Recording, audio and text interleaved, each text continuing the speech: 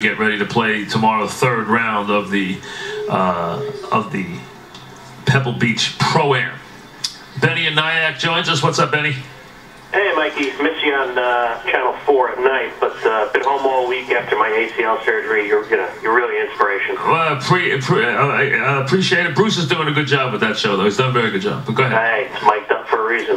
Hey, Mikey, I want to congratulate you on Parcells getting in the Hall. That must have been really emotional. But any chance you'll induct him? I read that in the Daily News.